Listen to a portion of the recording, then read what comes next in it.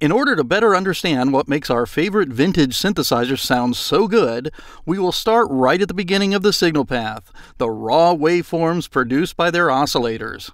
First, let's look at a basic software-generated waveform, in this case, a sawtooth wave as generated by Audacity.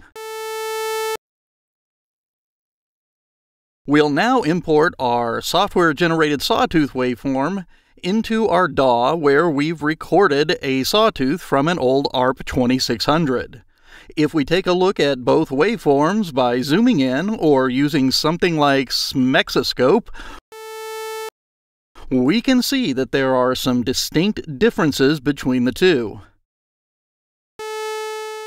The Audacity wave is perfect, while the ARPS has little imperfections at the peaks.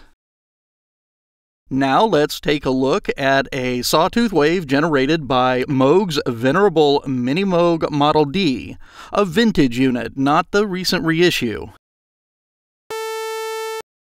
In this case, we see that the phase of the sawtooth wave is flipped, but that doesn't matter in the audio range.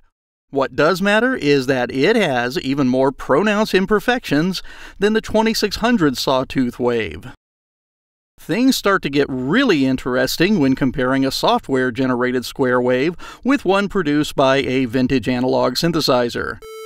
Here we've got a nearly perfect square wave from Audacity and another quite imperfect square wave from Sequential Circuit's Prophet 5. Check out those spiky peaks. Believe it or not, the Prophet 5 square wave is pretty good for an analog synth. Now let's take a look at the square wave produced by that most cantankerous of synthesizers, the VCS3. Surprisingly, it looks pretty darn good.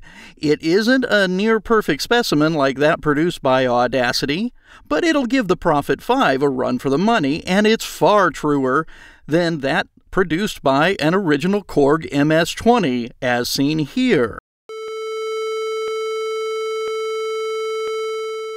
Needless to say, a skilled developer doesn't simply generate a mathematically perfect waveform and hope we don't hear the difference. For example, Yuhi's clone of Sequential Circuit's Pro 1, the Repro 1, offers up a square wave that shares many of the characteristics of those we've seen from vintage gear.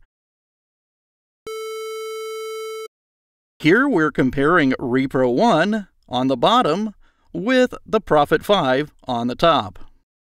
Similarly, it's clear that Steinberg did some homework in order to make their Retrolog synth as accurate as possible.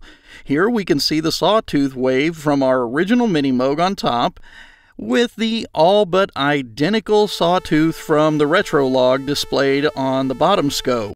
This is likely as close as one actual Minimoog is to another. Now, just for kicks, let's take a look at a couple of square waves from some modern analog hardware synths to see how they stack up. Here we have a specimen from a synthesizers.com oscillator.